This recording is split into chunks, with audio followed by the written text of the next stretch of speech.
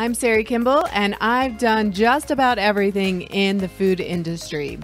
I have helped hundreds of packaged food business entrepreneurs, and now I want to help you make your delicious dream a reality. Whether you want to be successful at farmers markets, online, or wholesale onto store shelves, food business success is your secret ingredient. I will show you how to avoid an expensive hobby and instead run a profitable food business. Now let's jump in. Hey there, everyone. Welcome back to the podcast. This is a really special one for me. I get to interview longtime friend, mentor, woman I really admire, and just an all-around badass. I get to talk with Tania Ellis. And Tania is a natural foods retailer and enthusiast for over 30 years with 15 years in grocery store leadership. She's also a plant-based eater and a small business owner as a side hustle. I forgot about that. I love it that you're an entrepreneur as well. So welcome, Tania. I'm so happy to have you here. Thanks, Sari. Thanks for inviting me. Yeah. So Tania and I go way back. She was the associate store team leader when I was at Whole Foods Market.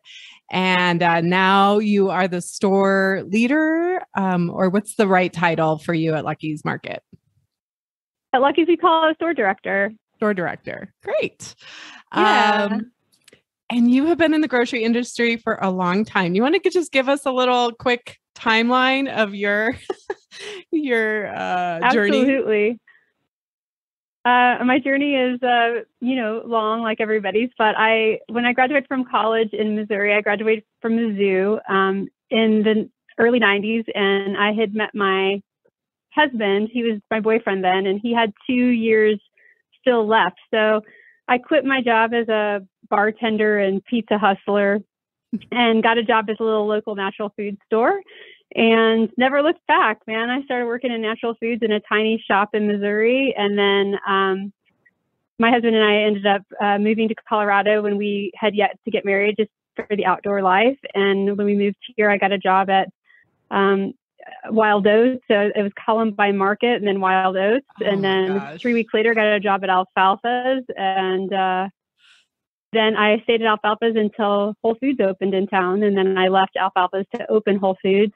And then stayed with Whole Foods for 14 years and left Whole Foods to open Lucky's. So it's been a really fun journey, just learning the industry from a tiny, tiny store to a big, high volume store. And now I'm back in the middle. So it's a fun path. And I think just the education, I couldn't look back. Like once you learn something about natural foods and how they benefit you personally, as well as the environment and the people around you, is a hard subject to drop.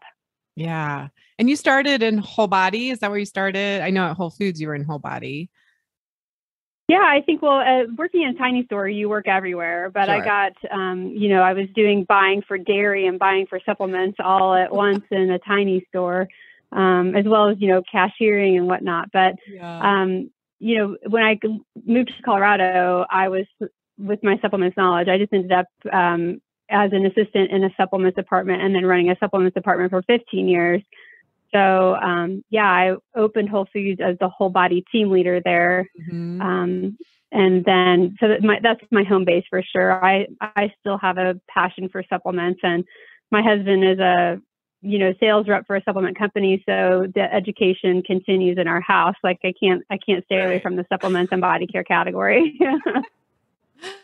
Well, so you're coming from your office at Lucky's Market, and you would describe Lucky's as what would you describe as far as like a size? Is it it used to be regional. It was super local, then regional. How do you describe it to people? When I describe it to people, I say it's just a weird corner market. Like we have 2 stores, so it allows us the freedom to be weird and embrace the fun part about grocery retail. We get to build our own sets. We get to build our own planograms. We get to talk to local vendors all the time and decide one-on-one what's best for our customers on this corner market. we're pretty niche. So I think a lot of stores in town, the bigger a store gets, typically the more streamlined their operations are. And so for us to find our way, we found that we carry the odds and ends of what other stores don't carry, that keep people coming into our store, but we still carry all the basics as well in most categories. So right. People can do a full shop at our store. Yeah. But I'd say we're mid-sized. You know, we're not a tiny, we're not as small as a Co-op. We're not as big as Whole Foods. So we're right there in the middle.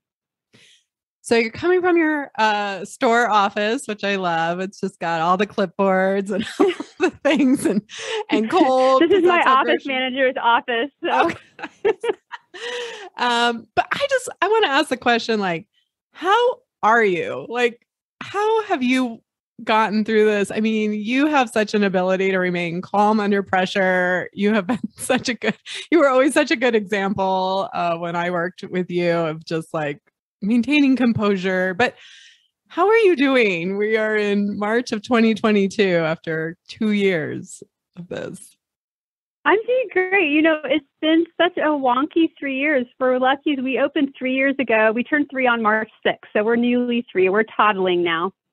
And we opened up, and before our 1-year anniversary, our company went through bankruptcy. So we went from 39 stores to 2 stores. And I feel, you know, so fortunate to work and be one of those 2 stores. And I got a lot of new skills. You know, I've never navigated leading a team through a bankruptcy. So that was new and exciting. We emerged from bankruptcy a year later, right as COVID hit. So then it was a fun time, and you just had to have a good sense of humor. It's like, do we not have toilet paper on the shelves because we didn't pay a bill somewhere? Or do we not have toilet paper on the shelves because it's a pandemic? I'm not sure. So again, walking through another new situation just created a new set of skills. And I don't know how to answer the question about, you know, how do you stay strong? I have a general tendency to wake up every morning and be like, all right, what's this day have for me? And watch each day unfold and really embrace the dynamic art of the grocery retail business. So you wouldn't do it for 30 years if you didn't have a good sense of humor about what's coming at you every day. And if you have a expectation of how your day is going to go, you'll probably be really dissatisfied in the role.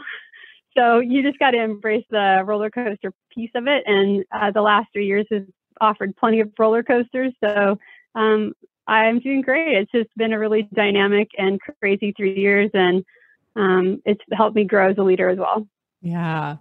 What is the Buddhist saying, right? Like suffering is in the chasm, the valley of like the reality of it. And then what you hoped would be, right? Your expectations. So you must do a good job. Right. It's just like, I think it's good to look forward, but you also have to just, you know, I try not to hold any grudges, or, you know, if there's a call out or there's an obstacle or there's a out of stock, or it's not like, well, this happened because of this, this, and this. It's like, that's all great to do the post-mortem on something and not have it happen twice. But ultimately in the day, it's like, don't be angry or upset. Like, what are we going to do today, and how are we going to go past that obstacle? And that's been just part of my constitution. And so I think it's helped me navigate my career as well. Yeah. So we ran into each other at Lucky's a couple months ago, and it was so fun. You had some time to catch up, and so I asked you if you would be willing to come on the podcast. I think because well, I think you're just such a great model of leadership and have such an amazing experience in the grocery industry. But, you know, Lucky's Market is a great example of a sort of local mid-size grocery retailer that is very open to taking on local products. And so I thought it'd be so helpful. You know, people listen from all over the country, even the world, to this podcast. But, you know, as an example, just to help guide people as they're starting on a journey going into wholesale, maybe give them some behind the scenes, your perspective from things. But so maybe talk with us about kind of Lucky's Market view on local and how you guys see that as important to your strategy. I mean, local is a huge component of our strategy because we have such a small company, and suppliers and new business owners get to talk to the buyers here at our store and talk to me one-on-one instead of having to go through the hoops of talking to an anonymous, category manager or something from a bigger company. They just come in and say, this is what I'm making, this is what I'm doing. And we can talk to them about how it would fit in our sets. There's always a challenge within a store that it's a finite amount of space. So for every product that comes in, usually something gets kicked out. So it's a dynamic environment that some people, I think, who haven't worked in it don't understand that piece of it. One thing I've noticed with some small companies is they tend to, if they've been selling at a farmer's market, they're making what they need to make on the product, but then they want to sell it to a store at that, and we have to make money on a product as well. So it's understanding the difference between wholesale and retail, and how that market works is sometimes an obstacle for a new business owner that we can help walk them through. But I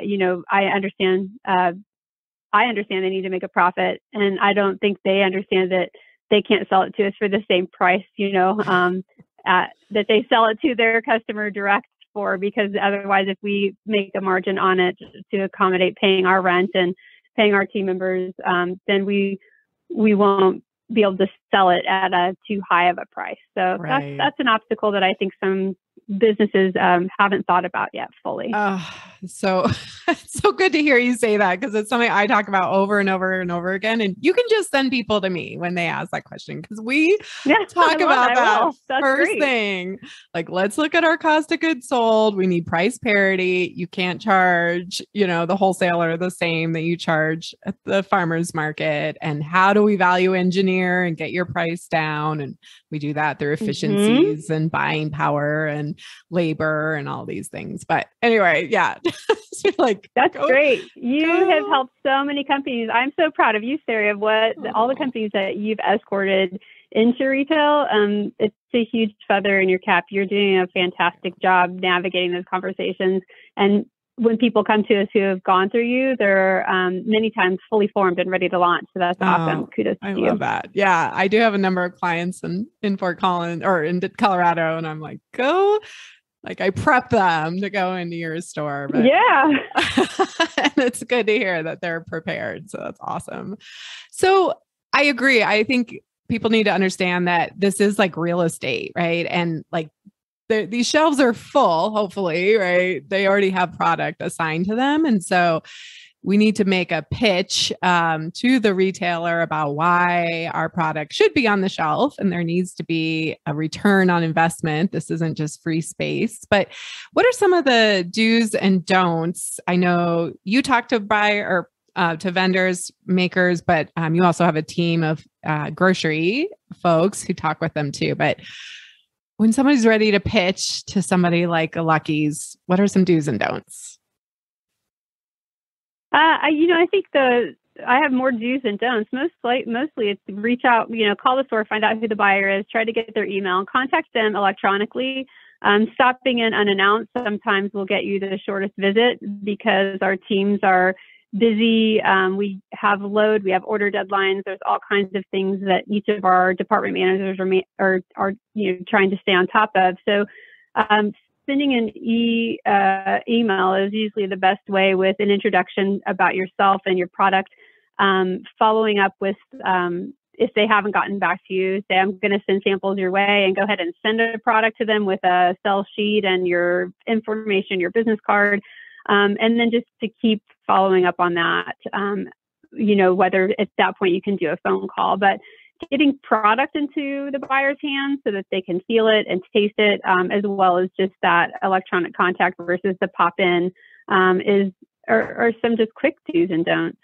And to know the market, if you haven't visited the store, or looked at the store, we understand not everybody can stop in, at least to understand, go into your local natural foods market, look at the category, make sure that your product, you know what you're up against, so that you can make that pitch and answer those questions and not be caught off guard. Yeah, you really need to know your numbers, all your product information, have a barcode. I mean, your level of store, we Hmm. need to have a correct GS1 barcode. We need a sell sheet, all things that we do inside Food Business Success.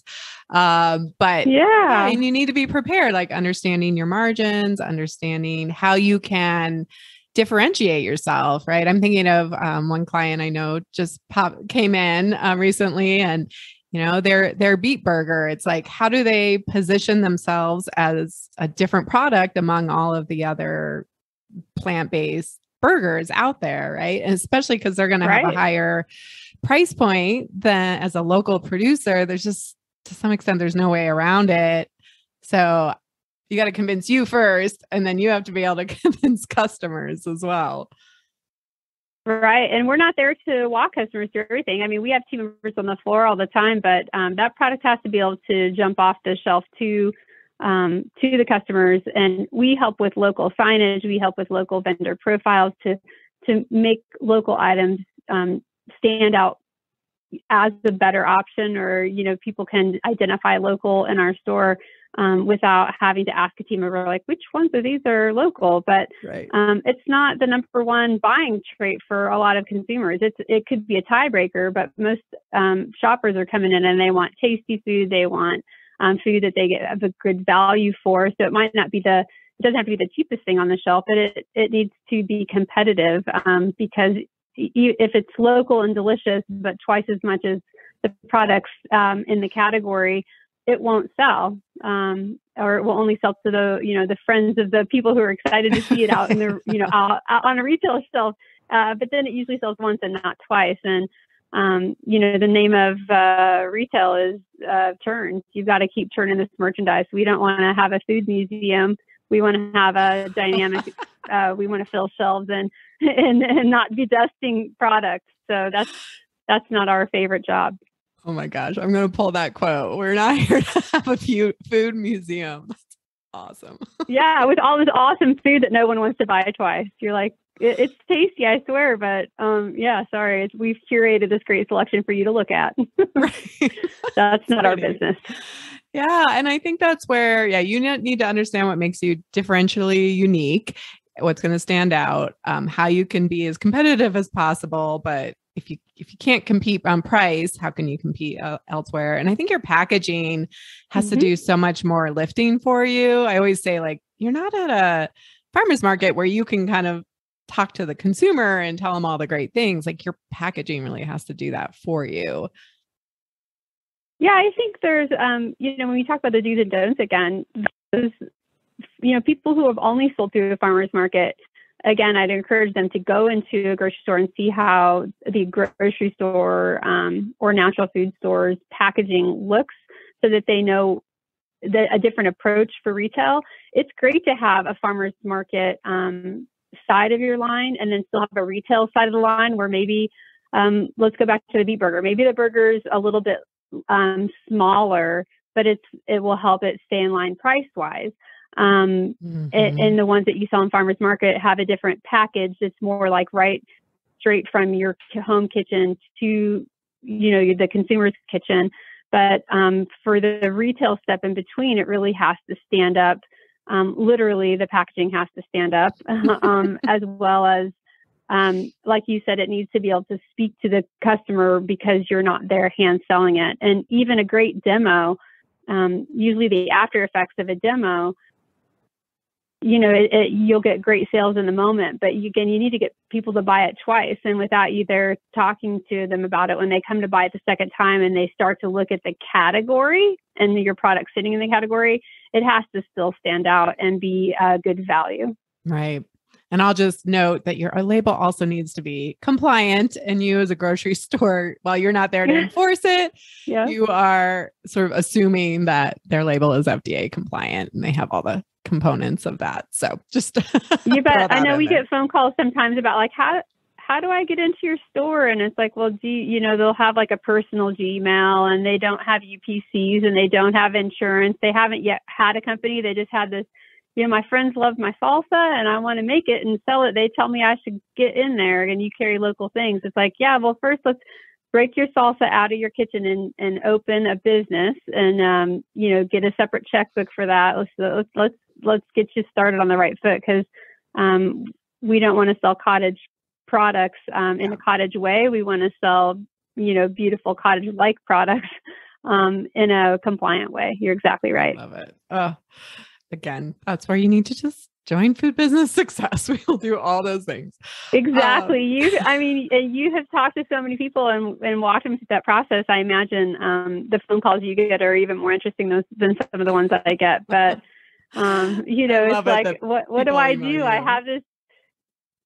Yeah, I have this great thing that I give to my neighbors. How do I get on your shelves? You're like, okay, there's going to be a couple of different things. And even just the obstacle of getting insurance, to get $1 million liability insurance is an expense. So people have to decide if they're in or they're out, because it's something that you, making the jump from a cottage market to becoming retail ready, really takes an investment and trusting the process. And you have to know that it's you have to put some money on that front side to become compliant, and you have to have the commitment personally that you're going to stick through and see if you can, how many stores you can get in, or what your sales will be, and if it's going to be worth that expense.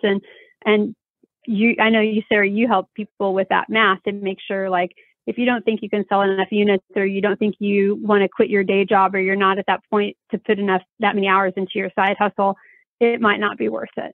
Yeah. Yeah. So good. So they get on the shelf, which people are like, that's so hard. I finally got on the shelf. Yay! And then, they have like, I'll give them a day, like, yay, celebrate. And then now we have the hard work, the even harder work of getting off the shelf. So I love to use Rachel Walker as an example. She's a former Whole Foods. Oh my gosh, what a rock star. Crushing it. Former Whole Foods colleague, employee that we both worked with. And then she started her own kombucha company. So from your perspective, how is Rachel doing a great job really helping the store and being a great partner and helping her product move? I mean, Rachel is doing a lot of things right. And she's also putting in the sweat equity, if you will. She hand delivers. She checks the status of her product. She touches her product when she's here. She doesn't just drop off at the back door and then walk out. She goes to the shelf. She looks at her product. She makes sure it's rotated. So she offers that extra helping hands that the departments need, and makes sure her product looks great. She interacts with social. So every time she makes a delivery, or many times, if not every time, she makes sure the whole set, not just her product, but the 4-foot section it's in, looks great, puts it on social so that the store looks good, her product looks good. She, shows endless enthusiasm for her product in each and every store she's in. So if you look at her social media, when you work at Lucky's, you feel like she loves Lucky's best, but you look and she loves Vitamin Cottage, and she loves Beaver's Market, and she loves the tap room she's in. And so her love and making each retailer feel special is something that she's also doing. I know that she also, she'll throw a T-shirt at a team member and having people show their local pride. And so some of that swag too is just it has nothing to do with the product, but it has to do with building an affinity for the person, for the brand. She'll give away, 6 kombuchas when she's here to random people. And the next time she's here, she'll give away 3 kombuchas to other people. So, it's that intermittent reinforcement. So, not everybody gets a free kombucha every visit, but someone gets a free kombucha usually, and different flavors get a chance out there. So all those things aren't just helping her product jump off the shelf. It's a combination of those things that really creates the culture where people then, if, a customer's in front of that kombucha set, and we can say, oh, check out all these local kombuchas. I had this one yesterday and it was delicious, right. So team members can actually speak about it.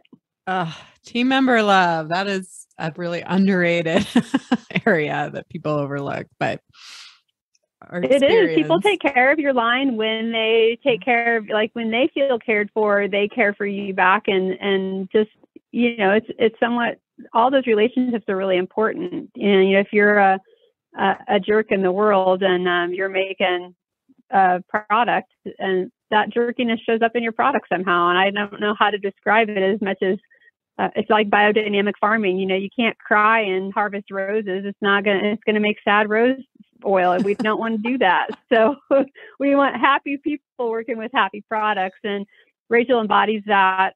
She celebrates her staff and her team. She celebrates the team she works with. She always gives love and she worked in retail. So I think, again, her experience in retail has really helped guide her success as an entrepreneur. Yeah. Oh, so fun. It's fun to give her a shout out on this and use her as a great example. I wish people could just go follow her, see what she's doing on social, but also follow what we're just talking about here as much as possible. I realize not everybody's doing, you may not live in the place, or as you grow, you can't always do that. But that's also what the next level of growth with brokers or salespeople is for as well, to help you continue that touch point even as you get larger. Yeah. Yeah. So good.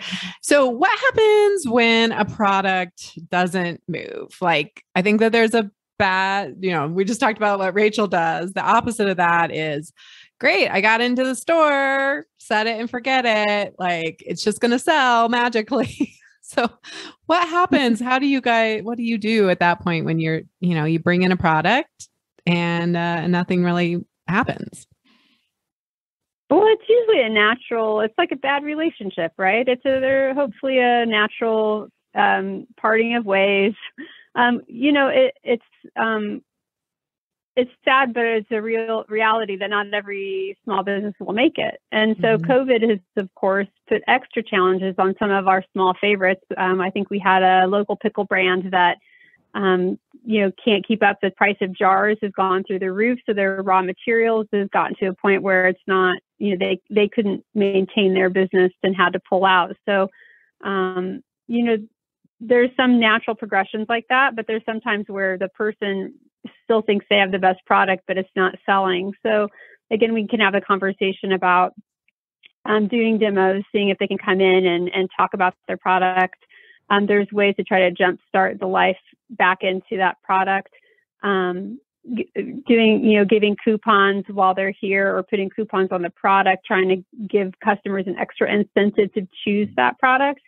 And then sometimes it's just, like I said, a mutual parting of ways. Like, if a product's not selling, if it goes out of date, it's out of date. Like we won't reorder it if we can't sell, a case of something before it's out of date. So, there's a lot of different ways products die on the shelf, but the food museum, if we have to dust it and date check it, it's out of here. And if the, vendor hasn't looked at it, if that person who has so much passion to get it on the shelf hasn't taken the time, or doesn't have the energy or love or resources to check the status of it in the stores where they are, or just to ask the buyer to check the status of it, then we figure it's not really their pride and joy. So it's usually mutual.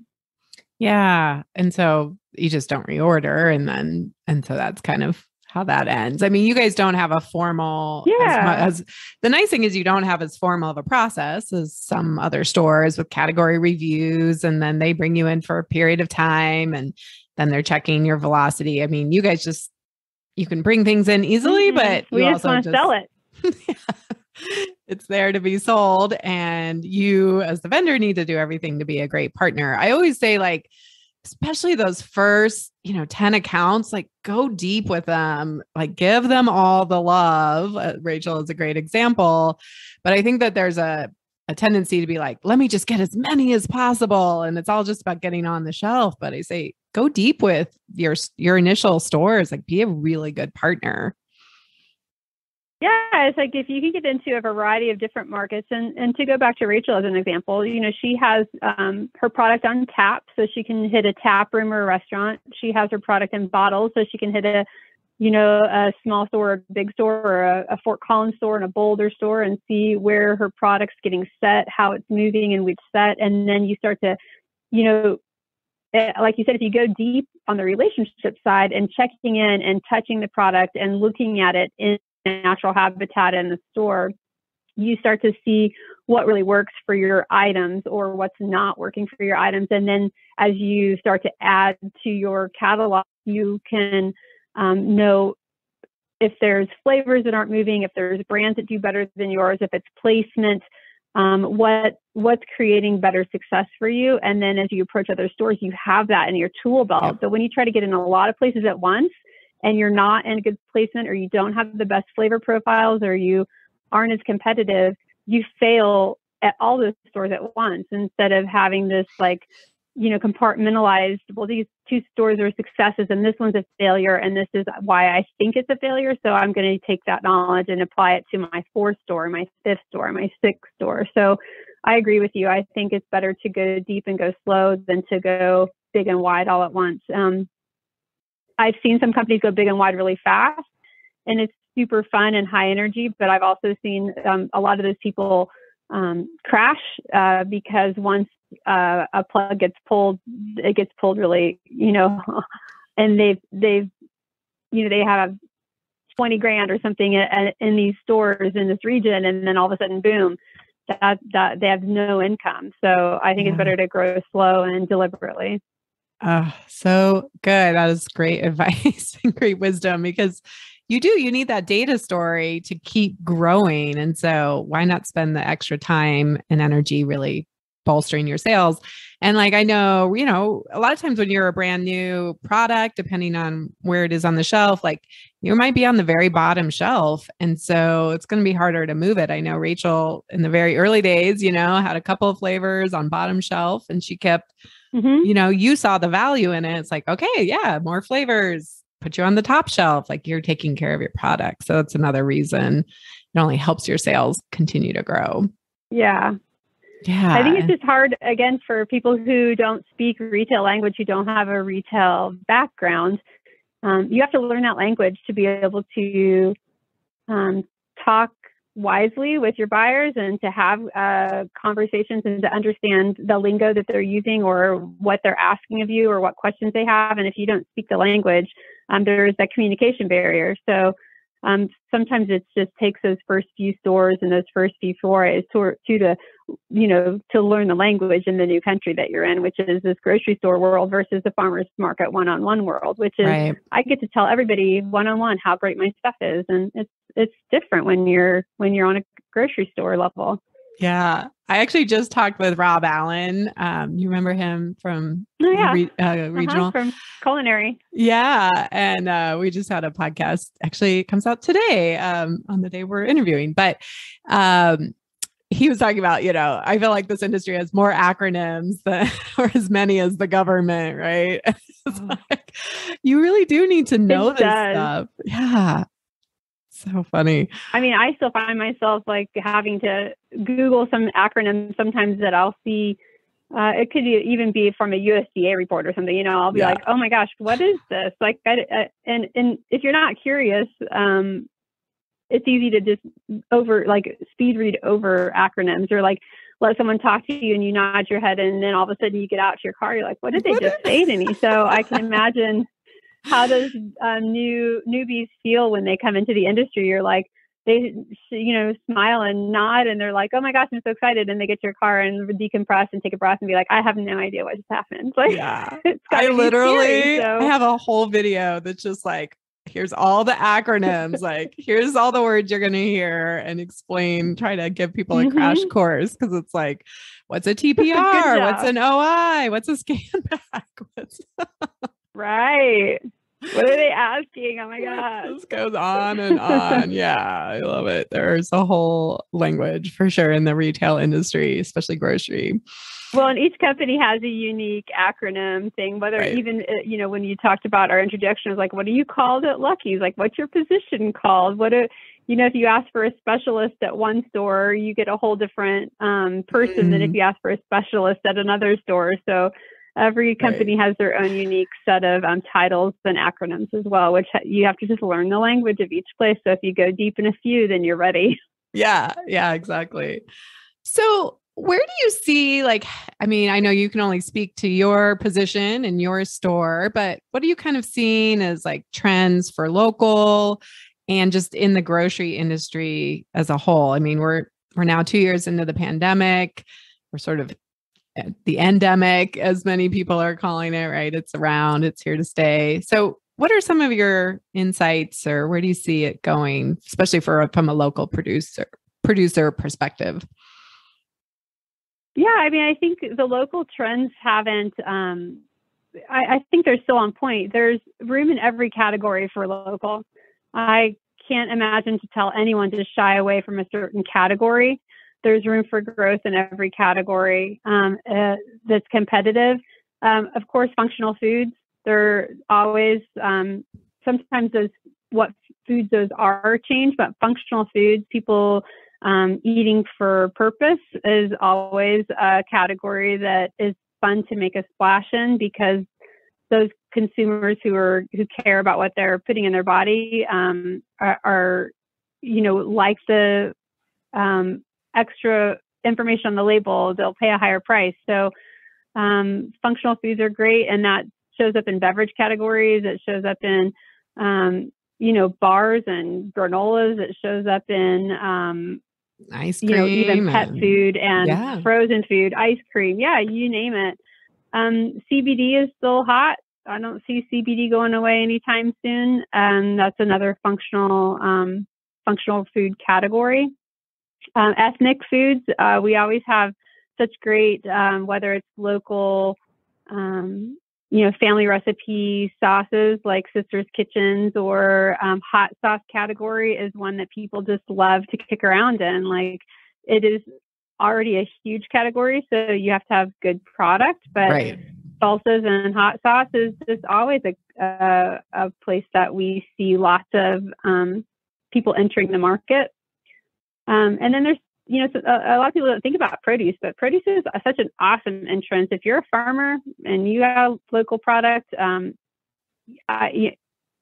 it's a great, Lucky's has been an awesome place to have local product on the shelf for homegrown, whether it's seeds, starts, actual farm raised product. But, I see a lot more packaged goods. We talk to a lot more packaged goods providers than we do farmers, but the farmers that we work with are awesome. Love them. Yeah.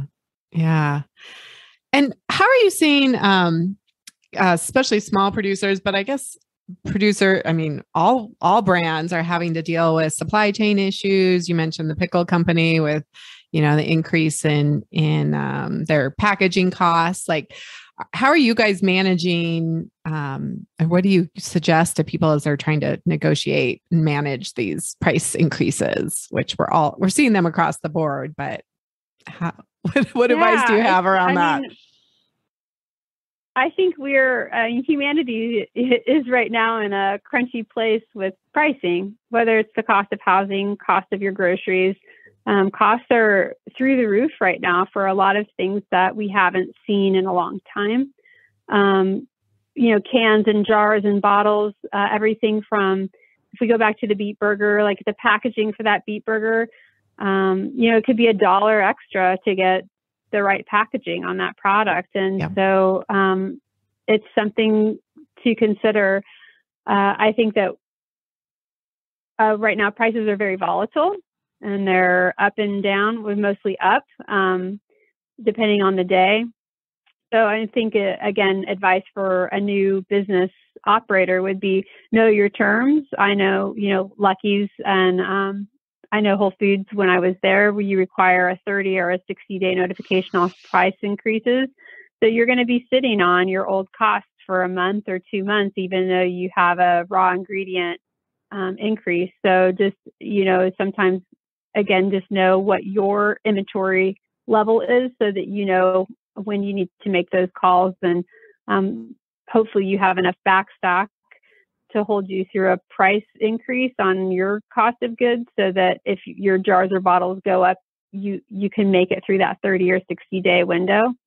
But it's just knowing what your notification should be. And then, we're all in a business where the reality is you're going to get that phone call that says, hey, or that email says, our prices are going to go up.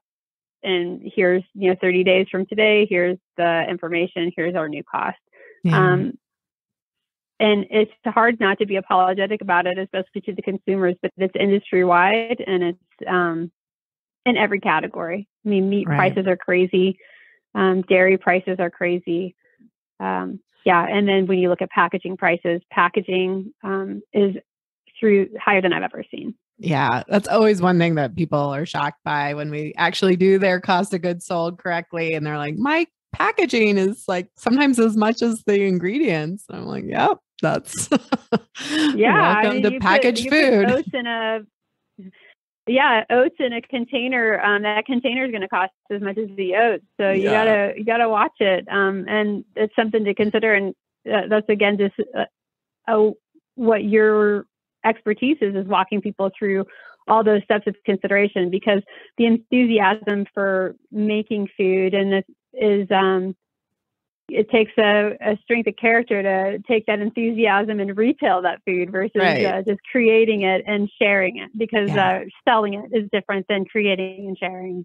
Yeah. Being the entrepreneur, being the business owner versus being the maker. Yeah. Yeah. Yeah. There was an article that just came out today from Specialty Food Association talking about price increases and especially they did a survey of all of their members, and people are definitely starting to look at that second or even third round of price increases. But I think it's important that you do have a strategy and you're not just willy-nilly, maybe the price goes up now, right? You need to be looking at their whole forecast and doing your cash flow and putting on the business hat and not just, there's one price increase. How long can you absorb that before it's absolutely necessary? Because it is going to affect potentially your product selling on the shelf, right? And I mean, we, as the producer, the brand still need to make money, but also the grocery store still needs to make money.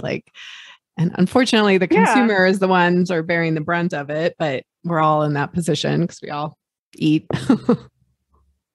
Totally. Well, and I know a strategy that companies big and small adopt is okay, well, I won't increase my price, but I'm going to go from a 25 ounce dish soap to a 19 ounce dish soap. And I can even probably use the same jar. It's just going to have a little bit bigger gap on top. So there's different ways to approach those price increases as well. Sometimes they don't have to be retail increases. They might just be package size changes. We've seen it, like I said, with dish soap. It's coffee, it's granola, it's a lot of different size changes. Or they'll change a case size. So instead of being maybe 12 per case, you get 6 per case, so that there's less commitment from the store to buy a bigger amount to see if it's going to be okay. Which is less about cost, but more about unit movement and how do I, is my package too big or too small? Yeah, it gives you more flexibility. You mentioned that earlier, and I was going to mention, kind of reiterate that I'm a big fan of smaller case pack sizes, right? 6 or 8, something like that, because especially if it's a product that's going to go out of date. But grocery stores don't like to carry a lot of back stock. If any, they want it to all go on the shelf. I always tell people literally take your packaging and go see how it fits on the shelf and how many you can get on there. I don't know if you remember, I've used this example before, but when I was at Whole Foods, I think I showed it to you. There was a woman that came in with these giant, they're beautiful, glass jars of household cleaners. And she was wanting to get on Whole Food shelves. And somehow I ended up talking to her and I was they're beautiful, but they don't literally fit on the shelf in the category that they need to go unless it's on the very top shelf and then it's glass. So we don't put glass top shelf. You got shorties like me trying to reach a glass bottle full of heavy liquid on the top shelf. You're nope, not gonna fly. So sometimes that's a sad story. I still have them actually. They were beautiful. I was oh, these are great. But no, they're not gonna. That's awesome. We got to rethink our packaging. Sometimes our innovative packaging is not always going to work. Like you said, it needs to stand up on a shelf. It needs to be display. I know I've seen some gorgeous cracker packages, like you said, that are, it's when you take a sheet of crackers and, it's a big big chunk of crackers on a tall, beautiful window bag, but you're like, okay, where are you going to put it that it doesn't get beat to shreds? I mean, again, if you're carrying it from your car to your table, you can be really cautious. But if you're getting into a grocery store, man, it's down and dirty in here. We're slinging things around. So yeah, I love it. We try to treat things with care, but it's that you gotta package won't get shipping. I mean, unless you are the brand and you are like carefully delivering it and putting it on the shelf, like it's not, that's the only way it's going to work. And even then your customers are going to get it home, and what's their experience as well. Like what shelf is that big old cracker bag going to end up on? Right. Oh my gosh. The question I always get, and I have my answer to it, but I'm curious where you would put the range of what are the margins that grocery stores, like a grocery store of your size, need to have when they bring in a product. So I always tell people, let's see if you agree with me, minimum of 35%, up to 50 is where the range is. Yeah, I'd say you're about right. And for most grocery stores, it's by category. Right. So I would say, on body care is usually a different range than, dairy. And so it's like, depends on what the item is. And so trying to find out that range about the kind of product, if you have a, body lotion versus, a kombucha, there are going to be different margins for those categories. And also what some, again, small business might not be thinking about is there's a certain amount of shrink that a grocery store expects as well, through breakage, through things that go out of date, through customers dropping one on the floor, a team member dropping one on the floor. And giving them away sometimes, right? Like that sample, totally. Right? Like it's on us kind of programs. So we try to build shrink into a margin as well. I know companies like Whole Foods do granular shrink. And so it's tracked on a separate line, and a lot smaller grocery stores, a lot of times will just have it built into a margin target. So good. And if you don't know what shrink is, go, I have a module on that. It's your waste. Oh, good. Do you really? Well, I have like I said, the overall, all the terms you need to know, right? Shrink. What is that? I mean, it makes sense, right? It's the waste, but I love it. Yeah. What is purge? You got to consider like, what is purge if you got a fresh product? So you got it. That's awesome. Yeah, I love it. Oh my gosh. So good. I feel like I could just talk about stuff with you all day, but I would love to hear, as I mentioned, I know these are all out. Thank you so much. These are such great answers and wisdom and insight for people. I feel like I sometimes beat a dead horse, but when they hear it from other people's mouths and like yourself, they somehow believe me more. Yeah. And we didn't plan this. So that's awesome. We're on the same page. We did not. But I would love to just actually shift gears a little bit and talk about some of your leadership qualities that you like. What has gotten you to this level? As I mentioned earlier, I really do look at you as just a shining, an amazing example. I'm going to get a little emotional, but like you were such a mentor to me at Whole Foods and that time. And I learned so much from you and so many lessons that I take with me today. You gave me some hard feedback and hard truths, but they made me a better person. And I just think you have like this amazing calm under fire and ability to be flexible. You embrace the term of like, it is what it is. Now let's just start solving problems. So how did you get this way? Because we need this as entrepreneurs. So teach us, how do you do this? I'm not sure. I'm not sure how I ended up this way, but I think, I've always been a person who values honesty and transparency. Elitism is my nemesis. So when I see people who think that because of their role or because of their title or whatever, that they should have more entitlements and less to do. So I think just doing work with people really makes you have compassion for the job and the people doing it. Also, just again, starting each day fresh. I know here, at Lucky's, one thing that's really important to me is that we understand that we're all working for the same thing. So if you think someone did something because they're trying to make your day worse, you got to step back and be like, wait, none of us have time to try to, make each other have harder lives. Right. So just step back from a point of positivity and understand that we're all working for the same thing, and that we want to push each other to be the best that we can be. So honesty and transparency, I think, is the best avenue for that. And talking to people directly, I think a conversation can go a long way versus an email. Sometimes you can't read that person's body. You can't see into their eyes and see the human on the other side of a note. So, talk to the people that you work with, talk to people you have problems with, or talk to people who you see who could be better, and also talk to people who are doing a great job and tell them. So celebrate each day and let each day unfold. Each day is going to unfold naturally, and just make sure the people around you have a sense of humor, because again, if you're bringing anger to the workplace, you just leave a wake.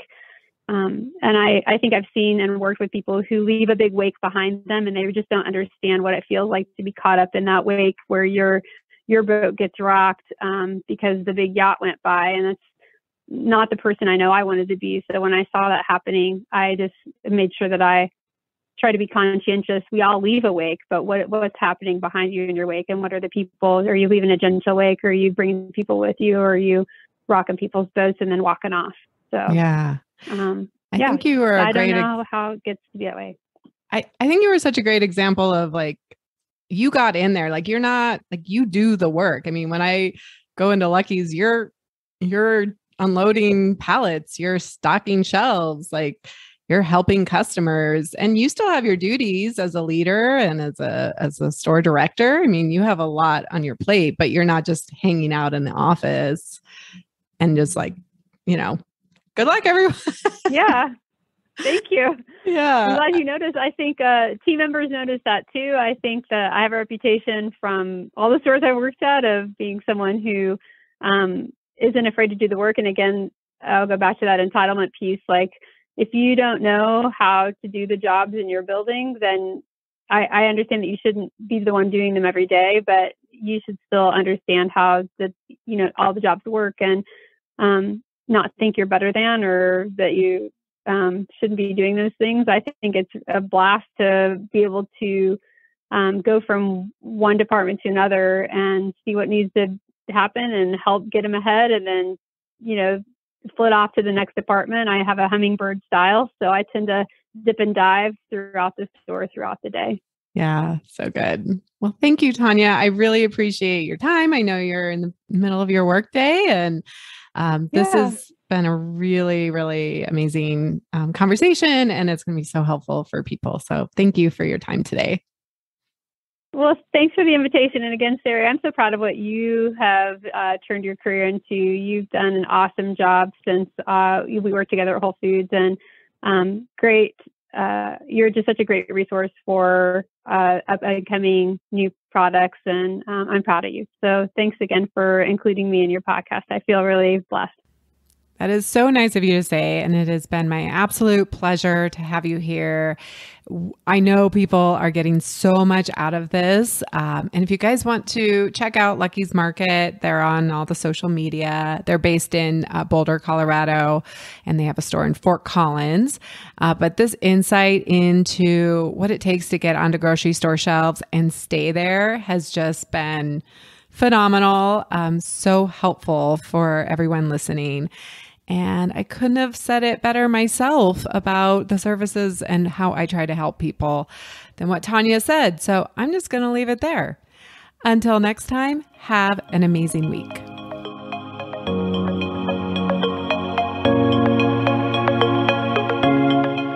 Are you ready to start that delicious idea that you make in your home kitchen, or grow your existing packaged food business and take it to the next level? The most successful food business entrepreneurs have support, guidance, focus, and accountability to help them make it happen quickly without wasting time or money. Plus, I think starting your packaged food business should actually be fun. Food business success is your secret ingredient to creating your food business dream. please don't go this alone. Check out the private free Food Business Success Facebook group to connect with other foodpreneurs, get your questions answered quickly, share your wins, and receive special training and tools I only share inside the private community.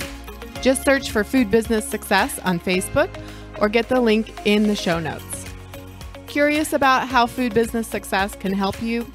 Head over to foodbizsuccess.com and fill out the application to see if you're a great fit for the program. Together, let's make your food business dream a reality.